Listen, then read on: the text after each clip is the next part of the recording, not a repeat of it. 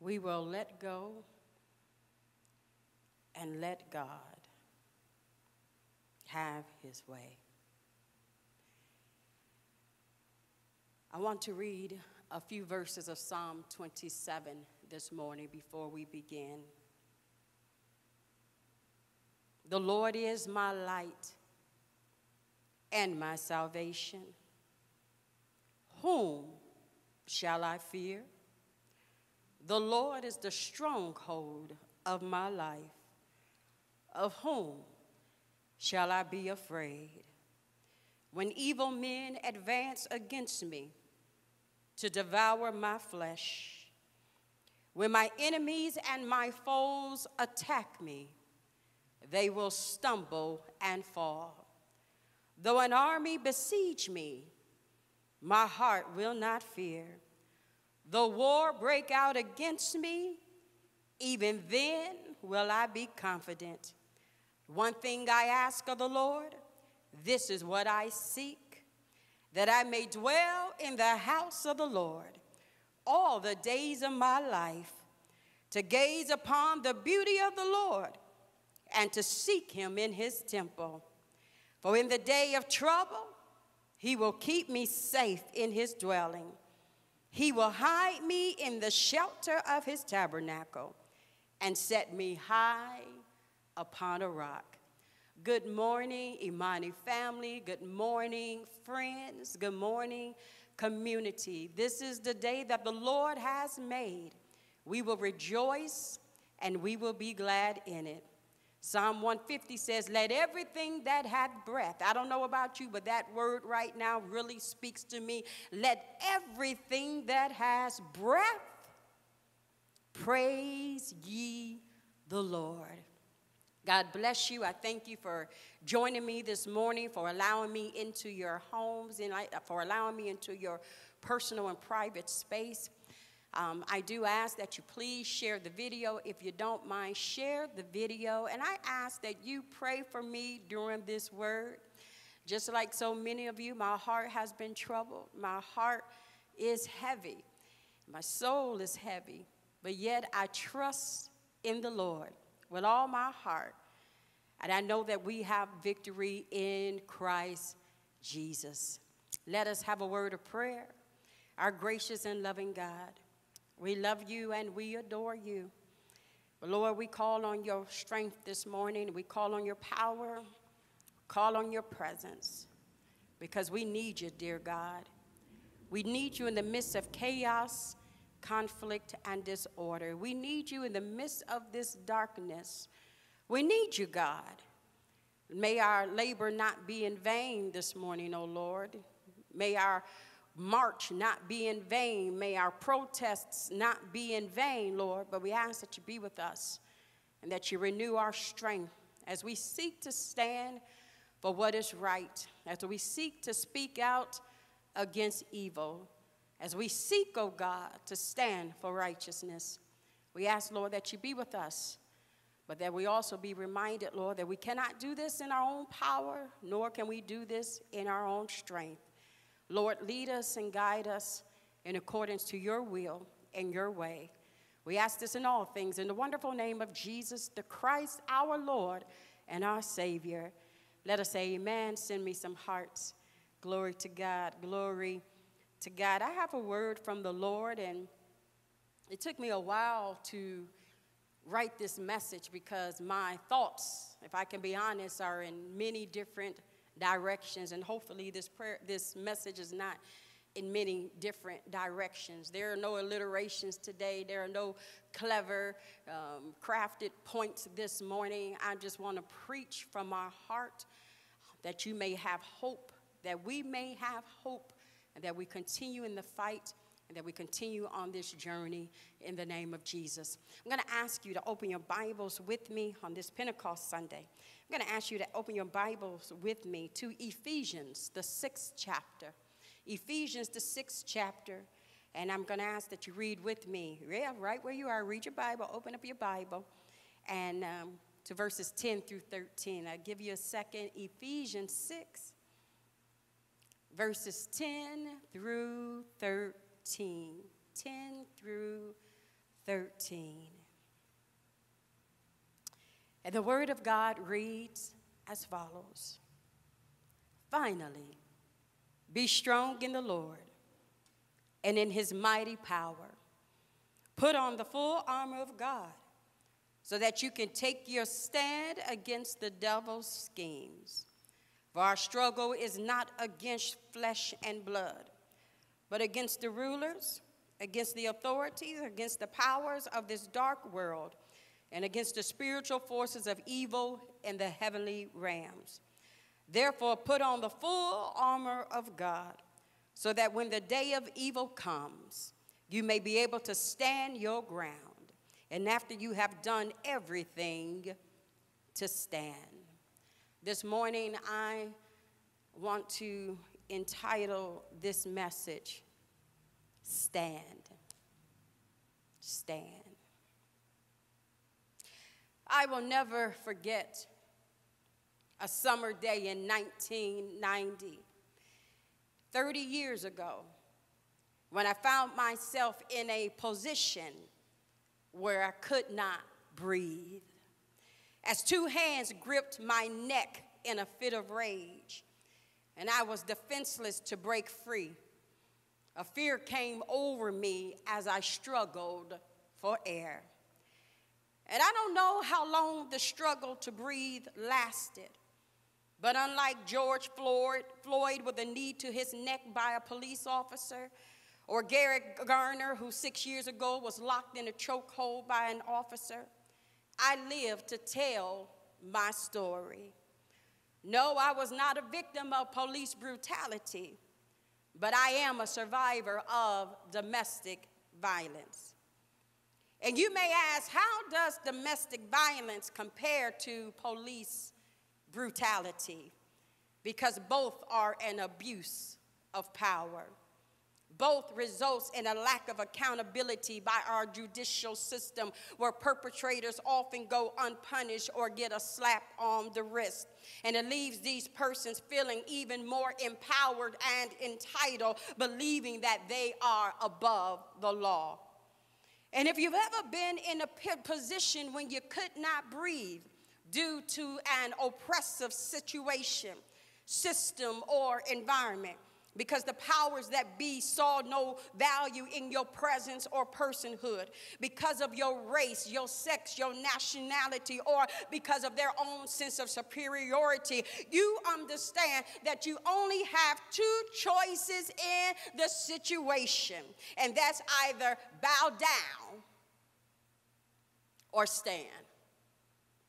Surrender to the suffering or stand. Accept it as your place and position or stand. Believe that prayer alone is the answer or stand.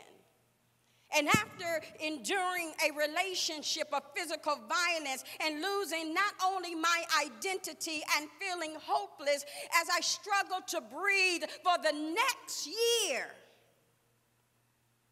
I attempted to take my life with a half bottle of pills because I thought it was better not to breathe at all. But death rejected me. And my fear and hopelessness eventually turned to anger. I did not want to live an existence any longer where it hurt to breathe. And I made up in my mind that I was going to take control of my life because I wanted to live. But in my mind, for me to live, he had to die. And I don't ever believe I shared this part of my story publicly, but I made a decision that the next time he attacked me, the next time he laid hands on me, I would end his life. I knew he had a gun somewhere in the house because we shot it on New Year's Eve. And for several days while he was at work, I would search everywhere in the house for the gun, under the bed, under the mattress, in boxes, in tables. I was desperate to take his life that I may take my life back and breathe again. It would have been, I understand, premeditated murder on my part, and I would have claimed self-defense. But just like death rejected me when I took the half bottle of pills, grace denied me the opportunity of taking matters in my own hands. And it was one morning while watching Oprah Winfrey, and she had a special segment on the topic of domestic violence, and I discovered from her show that I was a victim.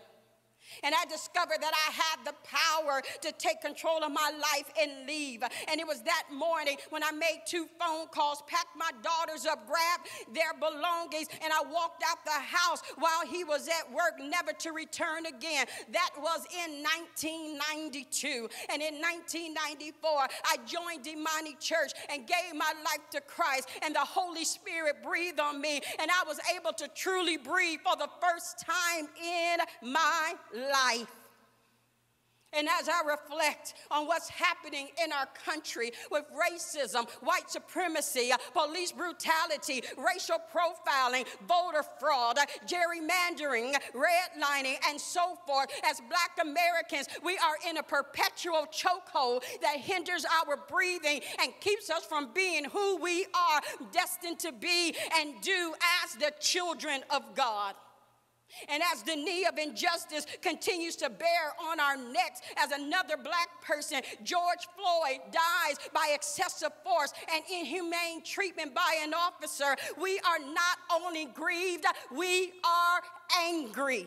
We are already grappling with the notion that Ahmaud Arbery, a Black man, could be killed while jogging and no charge filed against the 2 white men who murdered him because they claim he was breaking into homes. It wasn't until a video surfaced and outrage and protests emerged that led to action being taken against them. And then we hear about Breonna Taylor. Breonna Taylor, just a baby. My daughters are older than her, a 26-year-old Black woman, an emergency room technician who was murdered by police when they burst into her home with a no-knock warrant intended for her boyfriend. Breonna was shot at least 8 times by police after her boyfriend shot his gun, thinking that someone was breaking into their home. And then they discovered that there was not even any drugs in the house. And I'm no psychologist, but this brutality and injustice plays on a person's psyche. And after a while, you either just bow down and submit to what is, or you make a stand and you say no more. Just like I was fed up with being in a relationship where I was mistreated and I could not breathe and made up in my mind to make a stand. Well, let me say we are fed up, we are tired, we are angry, and we will stand. And I've heard the complaints from our government, from white America, and even some Black folks about the rioting that is breaking out during the protests across the country. And the infamous quote from Martin Luther King that a riot is a language of the unheard, and America still is not listening. And as one who is vehemently opposed to violence, yet at one time in my life, in a desperation to breathe and be free, violence was a consideration. But as a born-again believer, as a Holy Ghost-filled woman of God, as one who has been set free from the power of God, I know that violence is not the answer, but I also know that those in power and position cannot continue to ignore the plight of poor people, Black and brown people, or women, and not address the racism, white supremacy, and patriarchy that plagues our country.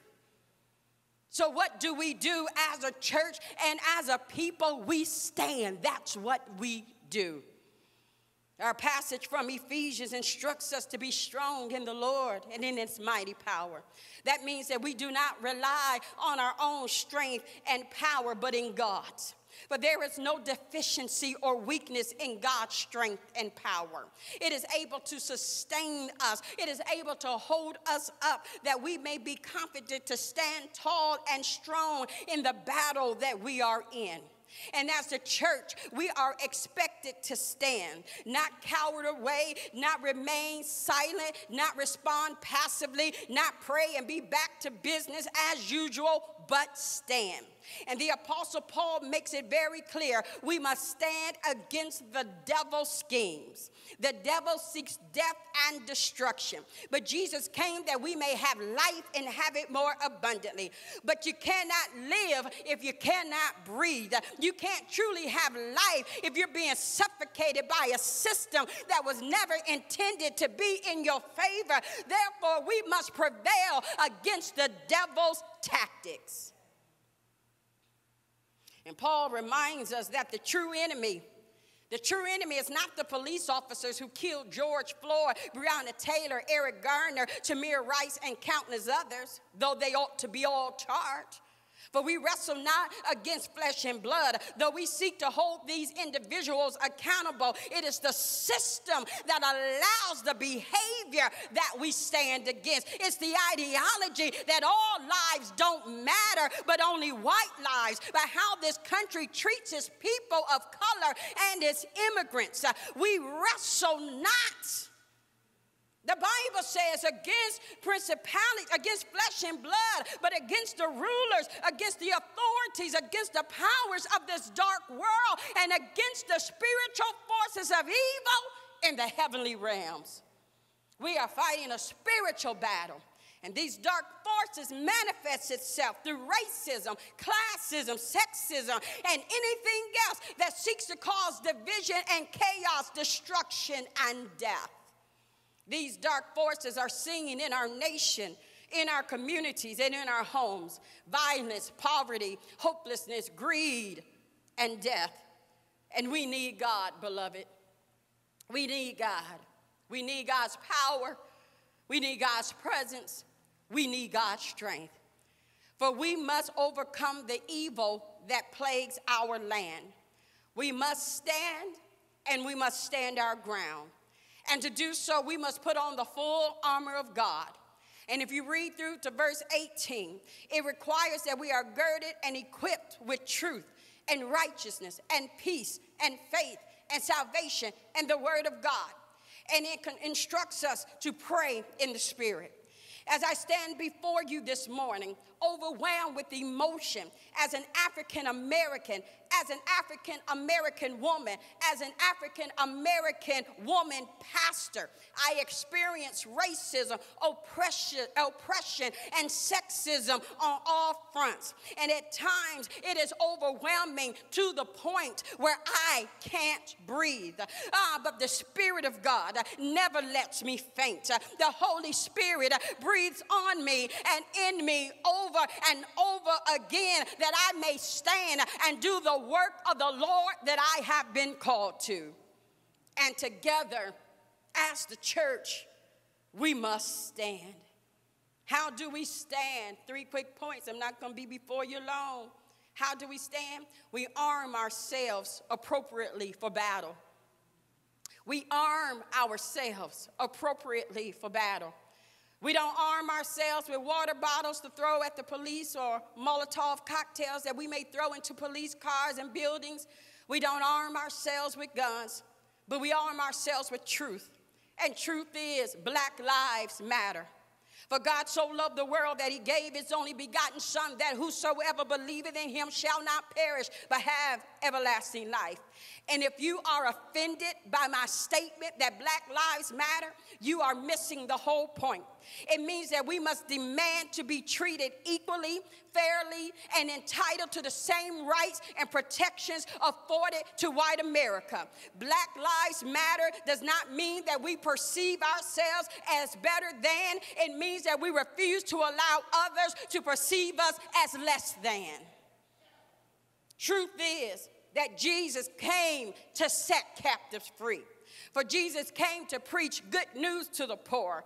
He came to proclaim freedom for the prisoners, recovery of sight for the blind, and to release the oppressed. Jesus cares about the least of God's people, the marginalized, the dehumanized, the poor, and the oppressed. So we stand on truth, and we do what is necessary to ensure that the systems that are in place that discriminate or work for some and not for all are dismantled. We must not only pray against human suffering by unjust systems, but we must fight for those who suffer. How do we stand? Number 2, by leading the way. Leading the way. The church must be on the forefront. Let me say it again. The church must be on the forefront. Goodness is stronger than evil. Love is stronger than darkness. Light is stronger than darkness. Love is stronger than hate. But to be on the forefront, we must be united. We must work together. For there is only one church. There are many denominations and places of worship, but there is only one church, and the church must serve as witness. We must confront evil, and we may conquer evil.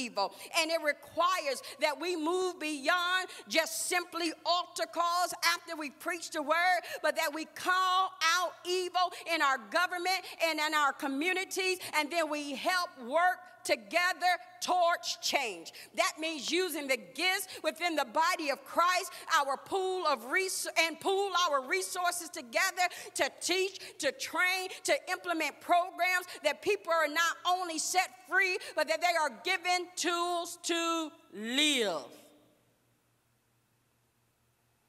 We must, as the church, lead the way. But lastly, how do we stand?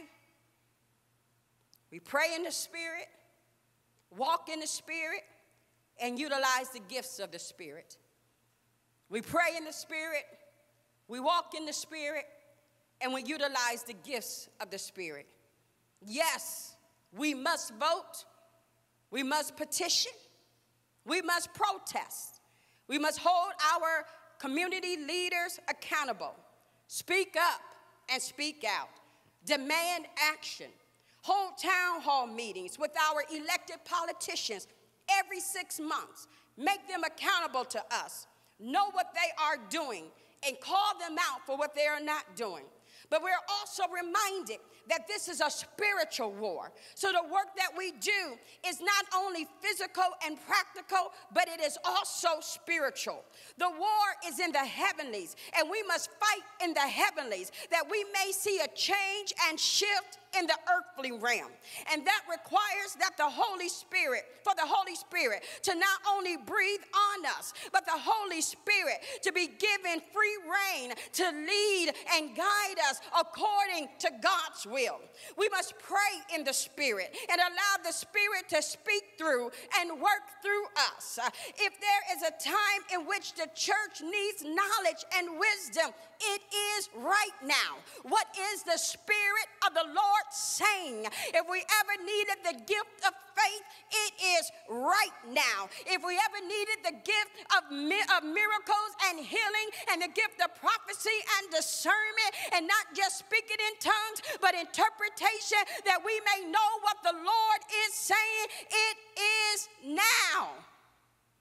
Beloved, we must stand on truth and with goodness and righteousness in the strength and in the power of the Lord. And on this Pentecost Sunday, we are reminded that the Spirit gives us the supernatural strength and power and gifts and tools we need to do the work that we've been called to serve as witnesses of God's love and salvation.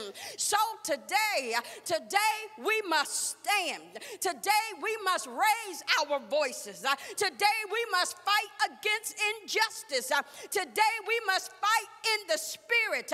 Today we must call out evil and conquer evil. Today we must remember that every soul has a God-given right to breathe, and we hold accountable those who do not value every human life that has been created in the image of God. And so what must we do? We must stand on what is right and what is just. We give our anger, we give our sorrow and our frustration to God. And in exchange, God will give us his strength and power that we may continue the work of the Lord and fight for what's right, what's good, and what's just. Today, we stand. Let us pray.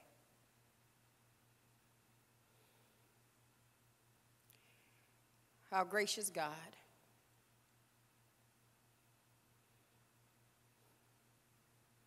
we are feeling so many emotions. It seems that we keep finding ourselves back in this same place. It seems like at times we're fighting a losing battle.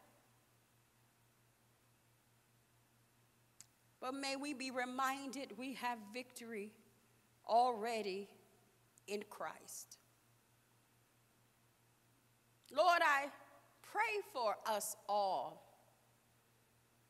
I pray for those who are suffering right now in the midst of this pandemic, where we're dealing with a virus that seeks to hinder our breathing. We're dealing with police brutality that seeks to stop our breathing. We're dealing with all forms of oppression that suffocates us. But you called the church at a time such as this to be light in darkness, to be salt of the earth, to stand tall and to stand strong. Lord, we know that often Jesus would confront the religious leaders on their hypocrisy. Lord, may we not be afraid to confront hypocrisy. But as the church, may we confront our own hypocrisy and biases and our own race, our own prejudices. Let us be reminded as the church that there is only one church. Let us be reminded that Jesus died for all people, black and white, red and brown, immigrants, foreigners, gay and straight. Forgive us, O Lord, for sometimes, O God, having systems in place within the church that are oftentimes oppressive. Wake us up. Open our eyes. May we see what we need to see. May we hear what we need to hear. And then may we go out and be the church, standing on the front lines, remembering that our job is to continue the mission that you left before us, to be witnesses of your grace, witnesses of your mercy, witnesses of your power, witnesses of your salvation through Christ. Thank you, Lord, that we are not alone. You will bring us through. You've brought us through since the beginning of time, and you will bring us through. May the Holy Spirit endow the church with wisdom from on high, that we may know how to respond and proceed. Lord, we ask this in the mighty name of Jesus the Christ, our Lord and our Savior. Imani family, we are the church. We have a responsibility to be light that shines in darkness. What to do with your righteous indignation? Fight in the spirit. Stand tall. Stand strong. Speak up. Speak out. show up, and let the Spirit show out. God bless you. But before we go to our announcement, I open the doors of the church. Technically, the doors of the church are never closed. But if there is a soul out there, and maybe you're in the place where you can't breathe because you're dealing with addiction, you're in the midst of your own oppression from debt, from joblessness, from hopelessness, abuse. Whatever it is, we have a God who will set you free and give you life. We serve a God who will give you the power to stand and to live, and who will give you not just life, but life more abundantly. And the Spirit of God will empower you to live above the evil and the darkness of this world. And so if you do not have a relationship with the Lord Jesus Christ, the Word of God says if we confess with our mouths the Lord Jesus and believe in our hearts that God raised him from the dead, we will be saved. Is God speaking to you? Is the Spirit of God whispering in your ear saying you need to surrender your life to me, that I may give you life, that I may give you hope, that I may reveal to you the reason for your being and the purpose for your life, and more importantly, give you a fresh start and a new beginning, and give you the gift of eternal life through Jesus Christ our Lord? If the Spirit of God is speaking to you, I invite you to go to imanichurch.org, imanichurch.org, and there's a form on that page, a form that you complete if you desire to fellowship and to enter into covenant relationship with our spiritual family. Be blessed, Imani Church. Stand strong. Listen to this announcement, and please continue to give faithfully to the work of the Lord and the mission of Jesus Christ through Imani Church. Will you give? Will you pray? Will you stand? And will you be strong? God bless you.